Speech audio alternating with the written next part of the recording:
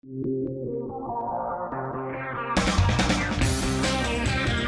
here's the deal. We were doing 32 million bucks. We were trying to expand the entire computer department. Every time we tried to expand it, the more senior proprietors who were looking after electrical and furniture said, "You guys cannot take any more room because fridges are much more important than computers. These computer division, you guys are just a joke. This is just a fad." So every time we wanted to expand, we couldn't expand. We were actually landlocked in these stores. And the other challenge is that we actually knew that the lucrative market in computers was not the home market, it was the small business market. And at that stage, if you wanted to buy a computer from Harvey Norman, you had to go through the toaster department. Not the greatest environment I've ever seen to buy a computer.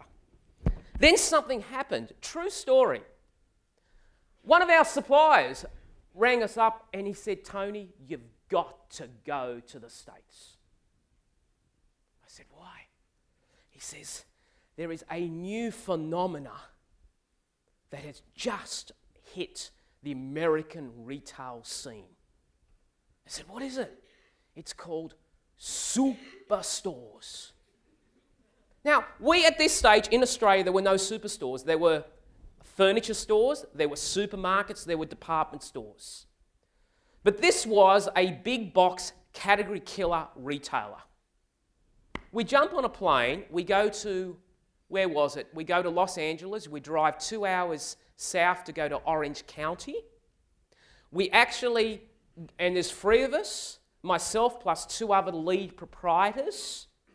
Okay, and we start to visit these amazing stores. Best Buy, Fry's, Staples. Then we saw it. We saw heaven. It was called Comp USA. It was extraordinary. It was unbelievable. Now, we were dressed in suits.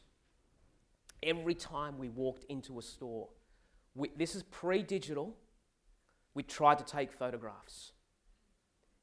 Every single instance in suits, we actually got chased out into the car park.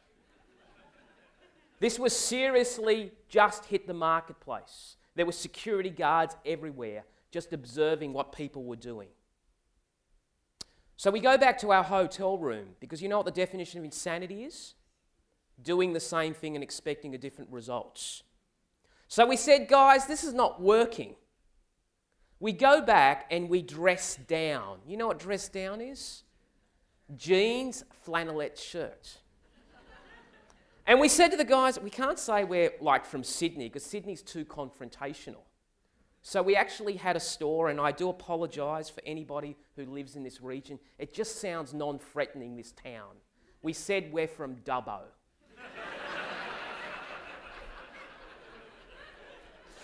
All right, we're from Harvey Norman, Dubbo, and we're Australian. And I swear to God, we actually went to the first store and we got, I think it was a 31-year-old store manager of this Comp USA. First thing we do is we go up to him and we just said, "We're from Australia.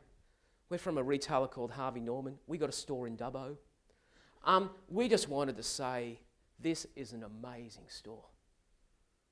Now, this was a divine appointment because he loved it. I mean, he loved it. And then we said to him, do you mind if we ask you a couple of questions? Remember we were kicked out all the others? "Do you mind?" And he goes, "No problem, come into my office." We were there for 4 hours. 27 pages of notes. Then we said to him, "Do you mind if we take a few photos?" He said, "You don't have to do that. I'll get my people to do the photos for you."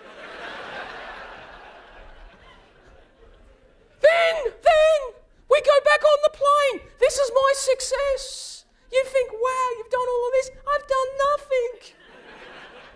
I go back to the builder on a Monday morning called Noel Sullivan. I said, no, come in the office. Here's what I do. Here's the photographs. Build this. Our first store opened up at Bennett's Green in Newcastle, followed very rapidly by Harvey Norman at Auburn. We opened up 32 superstores in the next year.